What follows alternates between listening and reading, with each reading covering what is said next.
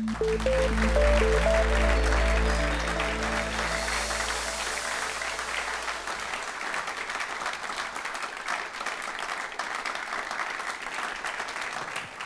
look a little bit at the organizational aspects of big data.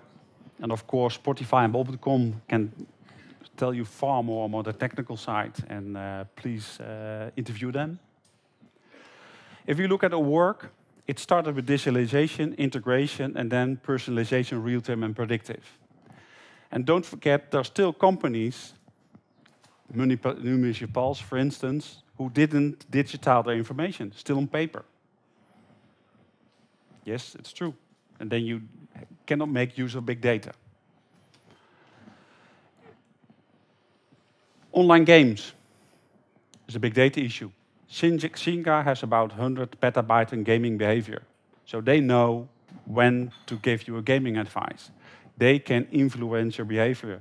They have perfect recommendation engines. But also telecom. In telecom, you see that the network behavior and your user behavior is sometimes the same thing. How the network uses, or how you use the network, your calling patterns is as good as your fingerprint. So from the calling patterns, they know who you are. Same thing, digitalization, integration, and personalization, that's where they're going. Agri-food, same thing. You see in dairy farming that, that they precisely know what a cow needs in all the details. But you see it also in smart dairy farming on the land. Like John Deere, who knows exactly on which time, which soil, which fertilizer is needed and what amount on the square meter detail. And also education. That's learning analytics. This massive online courses gives us all the possibility to do self-service, influence your behavior and more involvement, and monetize your behavior as a student. If you look at the big wave fear, social anxiety is a race against the machine. There are now techniques that put in threat the knowledge worker. The discussion in Holland now about robotics is about the same thing. The other thing is end of privacy. If you look from a technical point of view, it's very difficult to analyze data, or nearly impossible.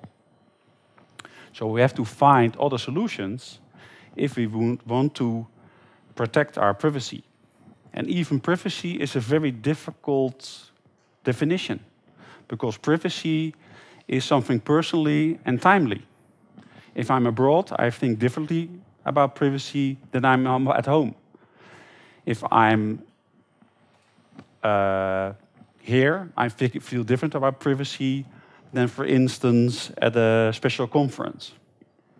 And the other thing, IT systems at drift, you see now automatic data searching and interpreting agents who go about on the whole network, analyze the data, and act on it.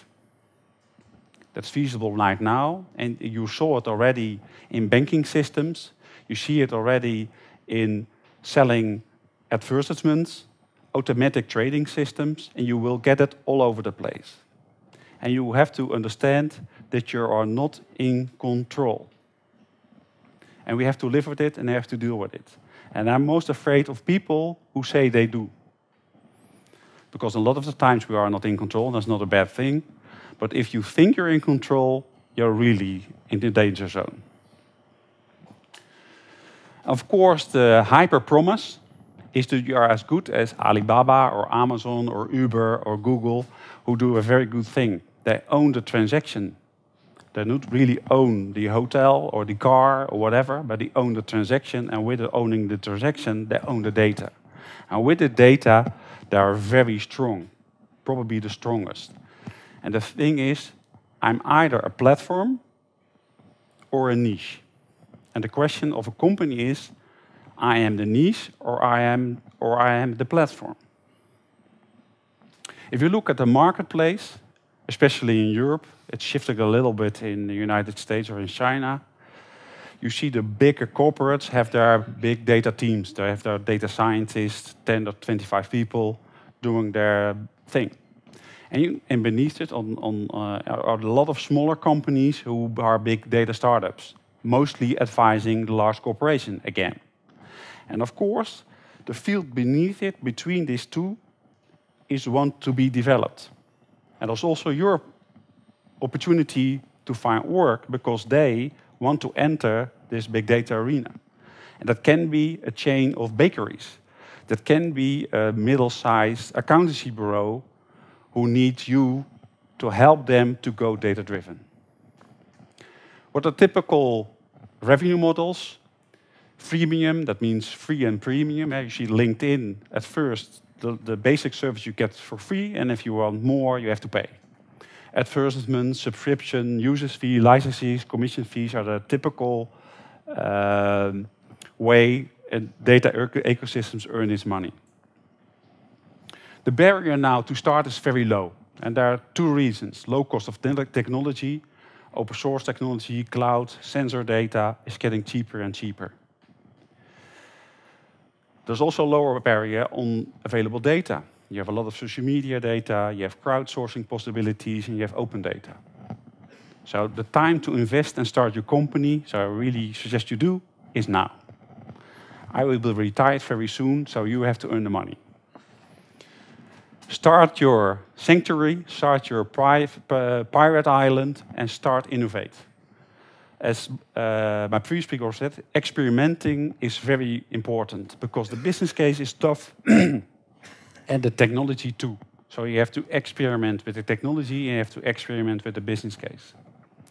So in review, in history, we started with a few computers. Now we have a lot. Everything and all are generating data. At first, it will all lie structured data. And now most of it is unstructured. Video, speech, sensor data, all kinds of different things. The structured part was internal periodic data. And the external data ad hoc is coming up. It's getting stronger. This is the world of managing KPIs, ARP, data warehouse, RDBMS, the business intelligence world. And we're entering the world of real-time exploring data with NoSQL system, Hadoop, Spark, hyper-agile, and sandboxing. Experimenting with data. In this world, we had IT systems supporting humans.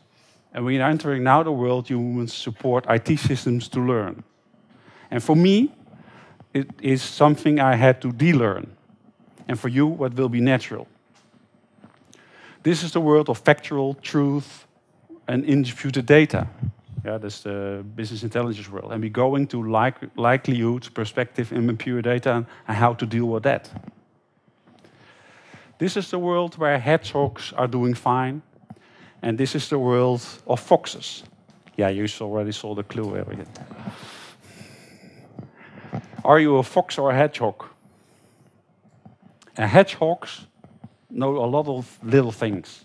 They're very good at doing predictions. They going about, do a little bit of that, a little bit of that. They don't believe anything, and they're very good at it.